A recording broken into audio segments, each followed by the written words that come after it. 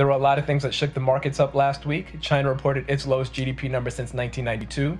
The EU put Amazon in its crosshairs over antitrust practices. The White House said there could be more tariffs on China.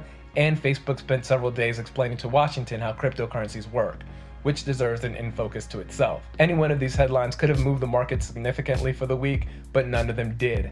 Netflix reported earnings last Wednesday evening and reported a big miss, and that news moved the markets for several days. This is a Silver Report in Focus, where we take a look at a company, companies, or markets that made Wall Street's news cycle to determine sentiment and decide whether we should be buying, avoiding, or holding. This week we bring Netflix in focus. Netflix reported revenue of $4.9 billion and earnings per share of 60 cents for Q2 2019. Revenue was in line with analyst estimates and EPS was 4 cents better than expected. The number that hurt Netflix was subscriber growth. Netflix and Wall Street were expecting 5 million new subscribers in Q2 2019. The company reported that it grew subscribers by 2.7 million, a number that was way off of estimates. Also, Netflix lost around 130,000 subscribers during the quarter. Blip or trend?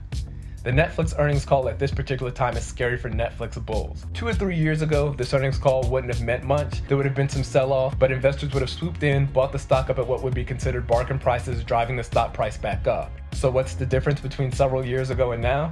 Competition. Netflix has been able to operate unchecked ever since they pushed Blockbuster out of the paint. Now, however, everyone's entering the streaming business. The question, blip or trend, is the question that investors are attempting to find an answer to. Will Netflix continue to lose subscribers to other streaming services as they become available? Or will Netflix plow ahead using its original content to keep current subscribers locked in and new subscribers signing up? The streaming wars are heating up. Disney+, Warner Media, and NBC Universal will all be pressing to gain subscribers as their services come online. Not to mention Hulu and HBO, who already have up and running services. There will be some losers in this war, but I don't believe Netflix will be on the losing side. The way investors sold Netflix stock last week, it would lead you to believe that the entire quarter was bad. There were some bright spots during the quarter.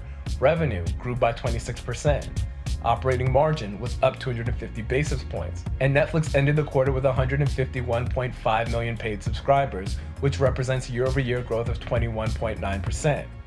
After the sell-off, the stock price of Netflix is at an interesting level. At this level, the stock found resistance back in March of 2018, and then found support shortly in August of 2018. Below this level, there's a level of support around the $270 price area, and below that, the $240 price area. The question is, where do bulls, assuming that there are some left, place their buy orders? At the $315 level, at the $270 level, or at the $240 level? When it comes to Netflix after this sell-off, I'm going to follow Uncle Warren and be greedy when others are fearful. The closer to 300 the stock price gets, the greedier I'll be. I've written before, I believe Netflix wins the streaming wars. I think their spending on new content will pay off. It will bring new subscribers to the platform. They seem to be taking a slow and long-term approach to the India market, something I didn't discuss in this article, but it's an approach I favor. I think this current earnings fallout is a blip in the overall Netflix growth story. They've had blips before, they've recovered. Also, at the current price level, it's a good place to put a toe in the water. Did I consider the competition in my buy analysis? Yes, I did. But the competition are old school companies with old school boards driven by an old school Wall Street way of thinking. It wouldn't surprise me if Warner Media and/or NBC Universal offers a streaming service just for television content at one price with an additional charge for access to movie content. It also wouldn't surprise me if these new streaming services offer multiple tiers of service, like no advertisement, a light amount of advertisement, and/or a standard advertisement package. I see these companies attempting to extract every dollar they can from subscribers and not really creating a unique viewing experience for their subscribers. And I believe that's what separates the winners from the losers in the streaming wars, but we'll see. Netflix is a buy, a speculative, scary buy, but a buy nonetheless.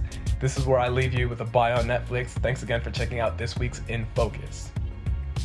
Just a postscript on the streaming wars. My thought, if consumers attempt to pay monthly subscription fees for multiple streaming services, they're going to end up with something that looks like their old cable bill, which I think will lead to some hard decisions, like which services do I watch the most and which services should I cancel. This is when and where we'll start to see companies take losses on their streaming services.